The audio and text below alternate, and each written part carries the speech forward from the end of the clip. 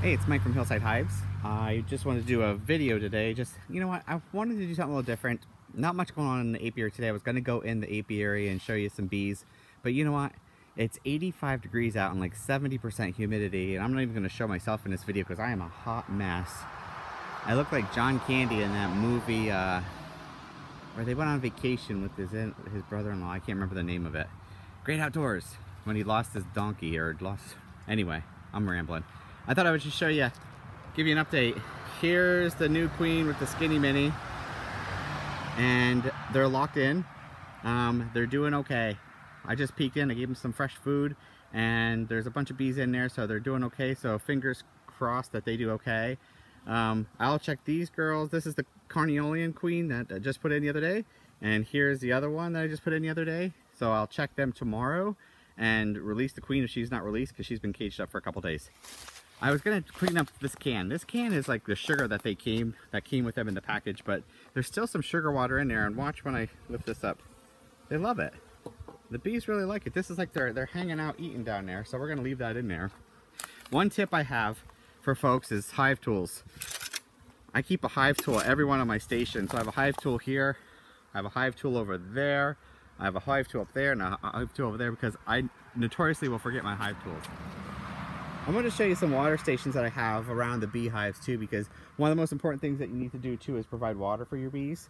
I know they'll go and they'll find creeks and rivers, but if you don't provide enough water, one of the things is my neighbor lives about a couple houses down that way, and last year the bees decided to go to her swimming pool. So I upped my watering stations here this year. Plus they have the river.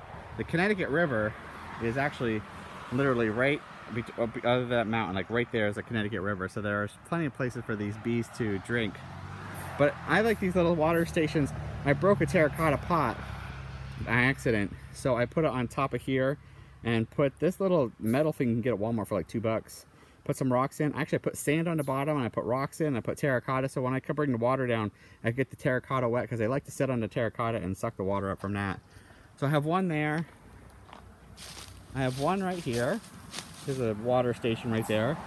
And I just cover them up. I think they look quirky. I think they look just different. While we're here, here's the Saskatraz bees in the Wari hive. This is by far my best hive.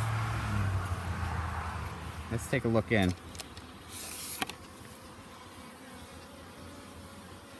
They're building new comb on this end down here. And boy, this is just, look at them in and out here. This is my best hive. I swear I'm going to do all Wari hives next year.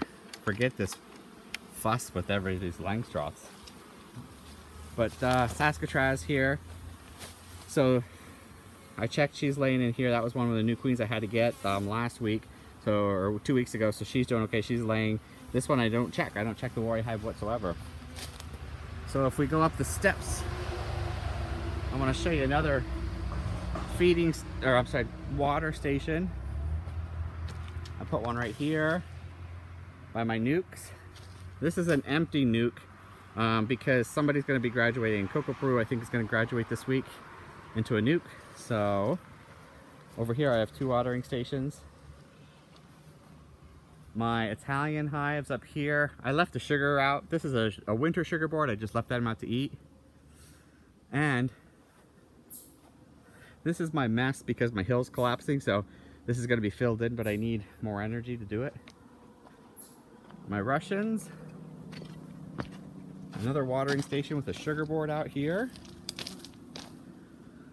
There's a feeding station right up here that has sugar water in there.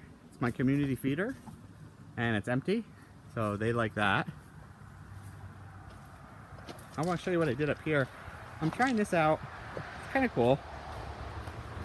Of course, you see it's working really well. I put sugar water in here. See, this hive has no feeder in it. So I put some sugar water on the terracotta, and hopefully these bees will have that to drink or eat. And then my 3 Italians.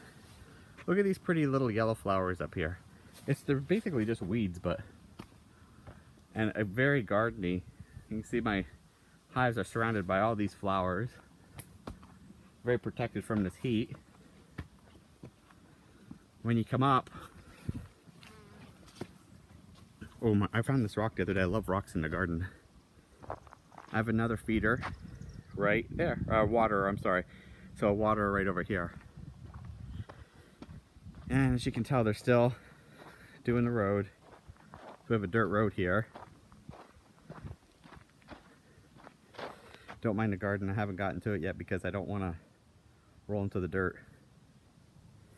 And they put 2 square posts in here. All these are round posts, and they put 2 square ones in. Oh, look at all of this is round, round, round, round, round, round.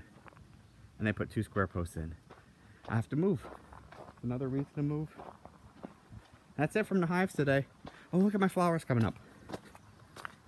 Oh, I love them. They're pretty. All right, I hope you have a great day.